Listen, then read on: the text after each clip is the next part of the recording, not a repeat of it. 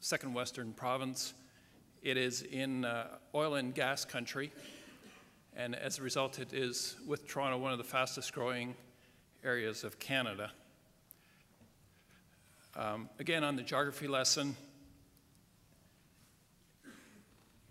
the site that we have is colored in pink in the diagram, and it is exposed to the sun most of the year. Alberta is known as a big sky country, so even though the temperature variation is from -30 in the winter to +35 in the summer, we have the building is excessively exposed to sun. And while other speakers have been talking about the extruded shape and how we've modified the extruded shape to improve the sustainability, the BOW project is an effort to actually change the building to suit the sustainability requirements. Just to give you another geography lesson, the BOW title for the project is related to the shape of the building, but also just north of the site is the Bow River in Calgary.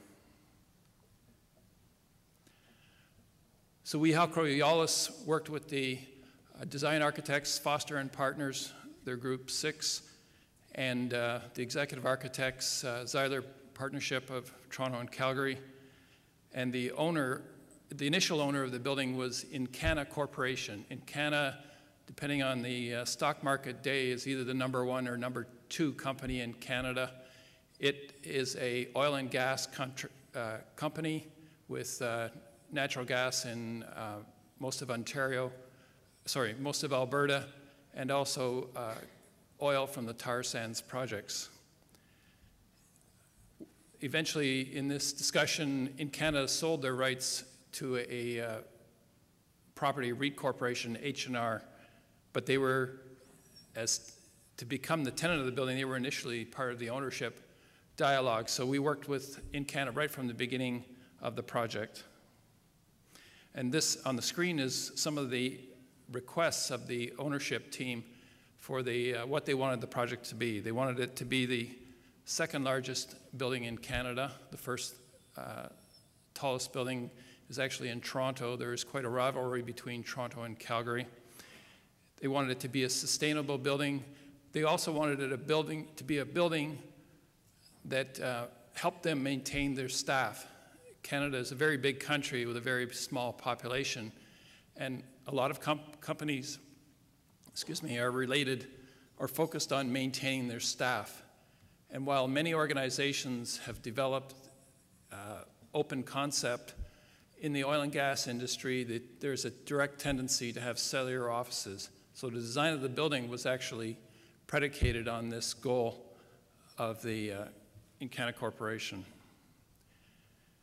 We looked at many shapes for this building, and as you can see, the bow shape is predominant in the design listing. Foster developed this shape from their initial thoughts on the Commerce Bank in Frankfurt. And the idea here was to capture that swinging of the sun and create a solar collector at the southwest side of the building. Also, EnCana Corporation, while having a need for cellular offices, is built upon neighborhoods or company business units. So they wanted, as part of their development, to have as many neighborhoods on a floor as possible and stack these neighborhoods to create the business unit. So as a result of the shape and the large floor plate that we were able to get of 34,000 square feet, they were able to get 76 10-foot offices per floor.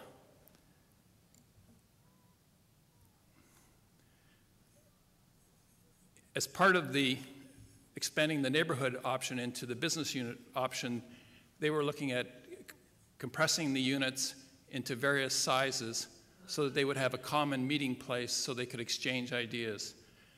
We as the structural engineers looked at a number of schemes to resolve the structural aspects of this, from perimeter tubes with with closely spaced columns to the eventually Diagrid on various floor-to-floors and various numbers of floors.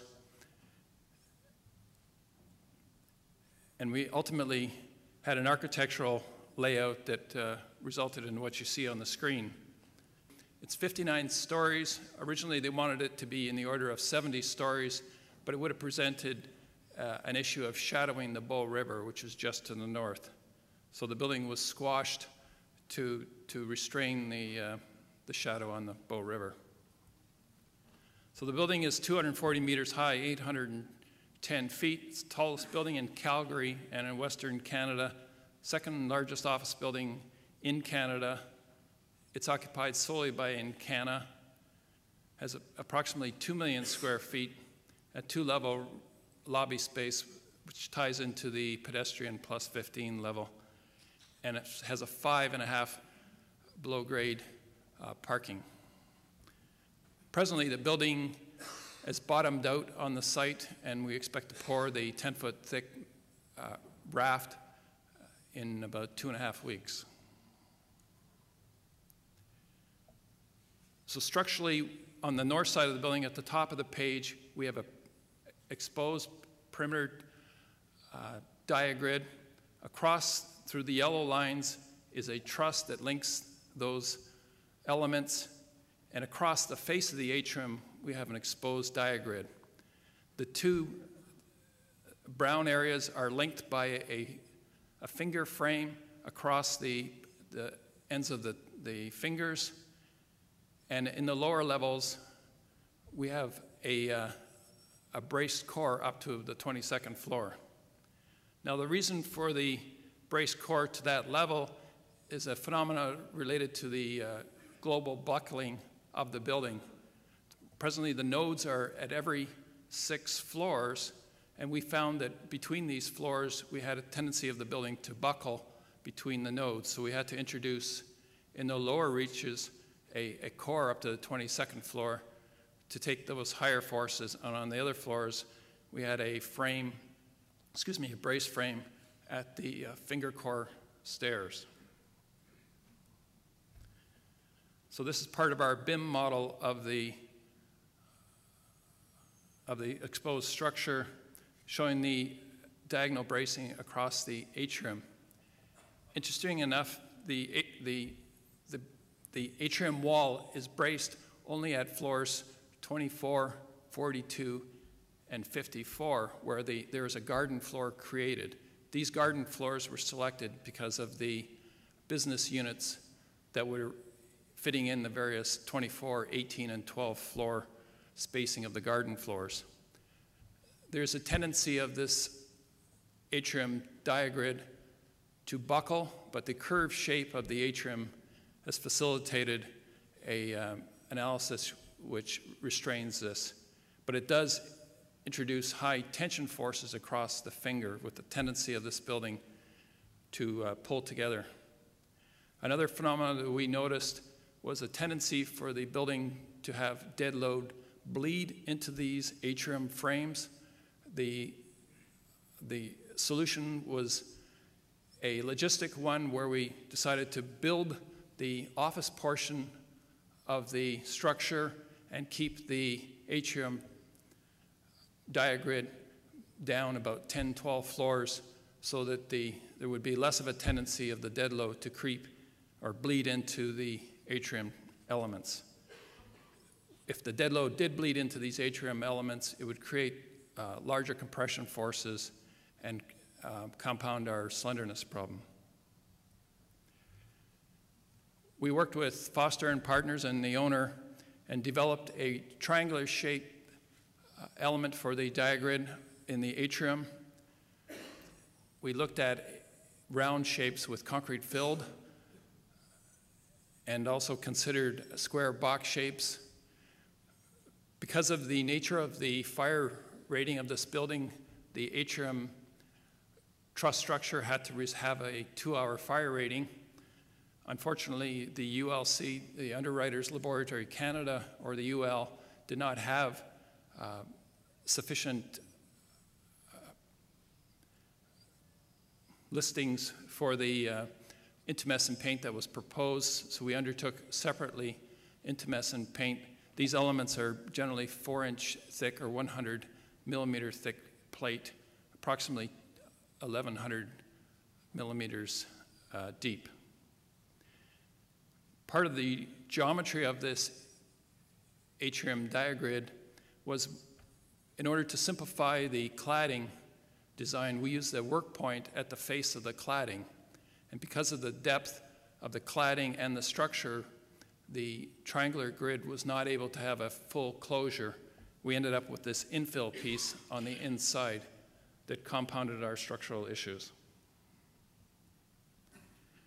This is a view of the atrium looking up with the office floor plates on the right-hand side and the atrium wall. Some of the upper levels, we introduced balconies into this area to facilitate meeting rooms and the like.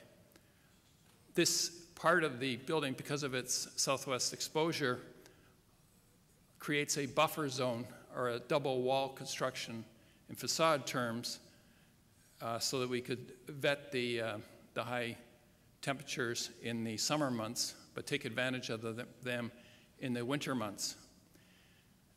Unfortunately, because of this temperature, we have a gradient within the floors, within the atrium itself, of 35 degrees Celsius, which in itself introduces temperature forces into the atrium Diagrid. This is a view looking down on the atrium Diagrid, and in particular, I wanted to show a drag strut, which is needed to pull the atria screen wall into the finger frame. And this is the BIM model of the structure of that of the Diagrid looking from the inside. The brace framing you see beyond is the global buckling bracing that we introduced to resolve that issue. This is a more detailed look at some of the connections that occur, and again, that filler plate in the atrium inside. Again, for the structural engineers here, on the left-hand side in red, we show the dead load drift of this building, which compounds the P-delta effect. This is largely because of the offset loading, or the offset core. The design criteria for in the National Building Code of Canada has an L/500 interstory drift requirement, but using some negotiation and discussions, we were able to take the drift to L/400, and in some areas L/350, by moderately adjusting the curtain wall detail. This slide is a demonstration of the interstory drift, and I wanted to show this slide because of the noise that you get as a result of the diagrids. And normally this is a fairly uniform curve, but the diagrids have created some of the noise related to it. And this is a similar chart, but showing the dead load in red and the wind drift reaction to the Diagrid. The other aspect of this building is that we have a very fine deadline. The building has to be open in 2010, and because of this city approval process, we started about 6 to 8 months behind time. So we've had to do a top-down construction. In Calgary, because of the worker shortage, there's very few formwork contractors, and those that have very low productivity rates. So we developed a system of cans, 1,200 millimeter diameter or 1,500 millimeter diameter, filled with high-strength concrete, filled with high percentage reinforcing steel to create the columns, and they span from the raft which top of the raft is at the 5th basement level up to the ground floor, which we designed in structural steel. The construction of this frame relies on the structural steel trucks arriving on the ground floor slab that we just built, there is no street access because as part of this development, we also took out one of the avenues along 6th Avenue in Calgary to expand the basement into the next block where we have a second tower planned. This presented us with the problem of having no site access. So we had to create our own site access. And to develop this detail, we utilized a combination of the steel and concrete. Because the concrete has low productivity, it was feared that we would not have enough dead weight in the structure to let the steel go to the roof.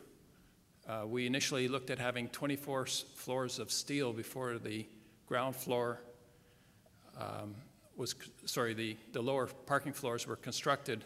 Since that time, because of unusually cold weather in Calgary this year, we've extended that to 36 stories, where the tower will be 36 stories before we finish the basement construction. And this can detail with its anchorage off the mat is required to hold the building down. And lastly, this is a detail showing the 10-foot thick or 3-meter thick raft and those anchorage details. Lastly, during the last few months of the design, we've released up to 56 floors for construction. We were asked to look at modifying the square footage in the building and trying to add another 100,000 square feet. This required us to fill in some of these atrium levels. We haven't received a full decision at this point, but at one time we were looking at the suggestion on the right. Interesting enough, because it moved the center of weight out towards the atrium, it introduces new forces into the diagonal grid and compounds our life significantly. We haven't yet heard the resolution of this aspect of the building. So that's all I have to say. Thank you very much.